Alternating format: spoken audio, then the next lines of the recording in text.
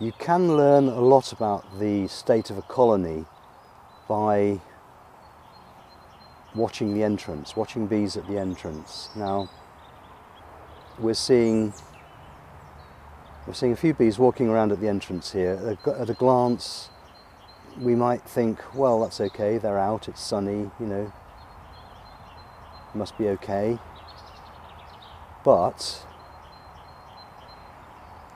if we compare that level of activity with what's going on over here,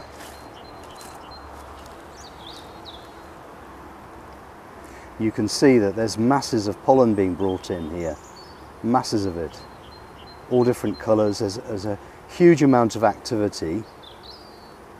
The bees look enthusiastic, they look like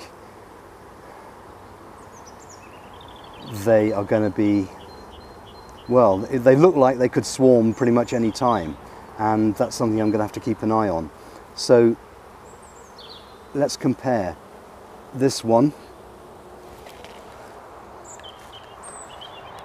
Here's another similar hive on the same stand. Again, there's a decent amount of activity. It's not as strong a colony as the other one, but there's a decent amount of activity. There are bees coming back with pollen.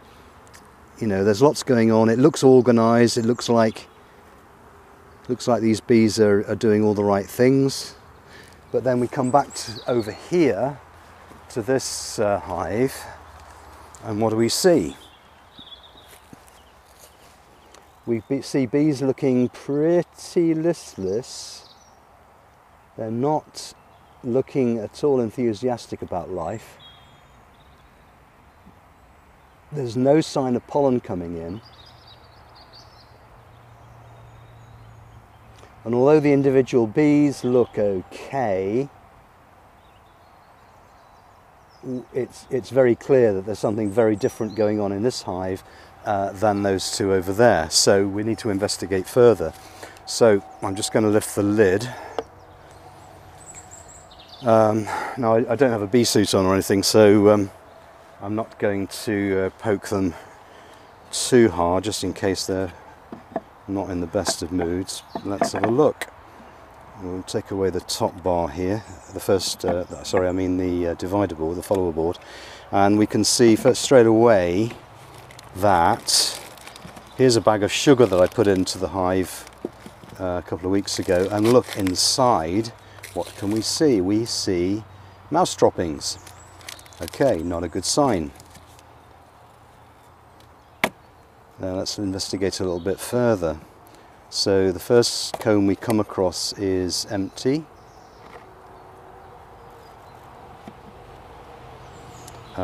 This hive has an eco floor, so I'm just going to shake this. This had fondant in it, this bag, and again I can see signs of mouse droppings. There is bits of fir tree in there, and I'm not sure whether I put those in there or not. I think I did. This next comb here is, as you can see, look, it's been eaten away by Mr. and Mrs. Mouse. So they've been helping themselves to ivy honey by the look of it. Bees look okay. I mean, there's bees in there, and they've still got plenty of honey. It's not like the mice have eaten them out of house and home. Let's look a little bit further. Now as you can see, there are some attachments at the side, but they're very fine and I can easily move the comb. So again, I'm just moving things aside slightly so I can see what's going on. There's bees in here. Is it a viable colony? That's another question. I would want to see more bees than this, and I'd want to see a laying queen. I'm not seeing any of those things. The mice have obviously nibbled away at the comb here. I'm not seeing any sign of a queen laying, or even a queen doing nothing at all. So we have had a mouse in here, at least one, possibly a couple. There, at the moment, don't seem to be, I would say there's barely enough bees in here to be viable. So this colony has crashed, even though there's plenty of food. There is some pollen coming in actually. I can see bees down there with some pollen on. I'm just going to have a quick look back to see if I managed to miss the queen, but I mean there's so few bees in here that I don't think there's a queen in here. Oh yes, there she is. Okay, so there's a marked queen. Is she laying? Doesn't look like it. I'm looking into the cells here. Now, slight caveat here, I don't have my glasses on, so it's possible that she's laying, but there, again, I must say there are very few bees in this hive. It's possible, it's just possible they might get through this, but they are very short on foragers and they're going to be struggling. So, now, what we don't know, of course, is was the mouse or mice responsible for the reduction in numbers in this colony? Frankly, I doubt it. I think there's probably some other explanation. I think the mice have probably just taken advantage. I'm going to give them that. I'm going to give them that sugar back. There's no mice in here now. Obviously, they've run off.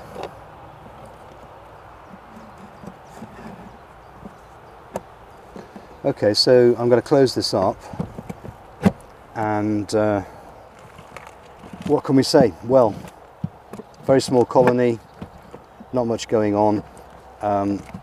Could be a number of reasons. The queen may not be viable for whatever reason, although she was okay last year. And we'll give them a little bit longer and see if they recover. There's not very much that I can do that's going to make any real difference to them right now. Okay, we can go back here and you can see actually there is some pollen coming in. So they are trying. They're doing their best with what they have in the way of resources. So who knows, they might pick up. Yeah, there's pollen coming in. We shall see. They may have enough resilience to build up again. It all depends on the queen now, whether she's up to laying. I'll check again in a week.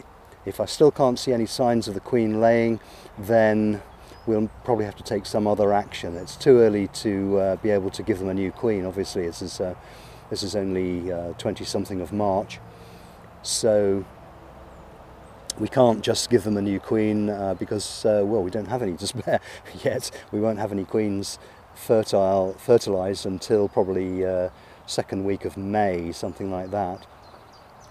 So they're going to have to do their best until at least then.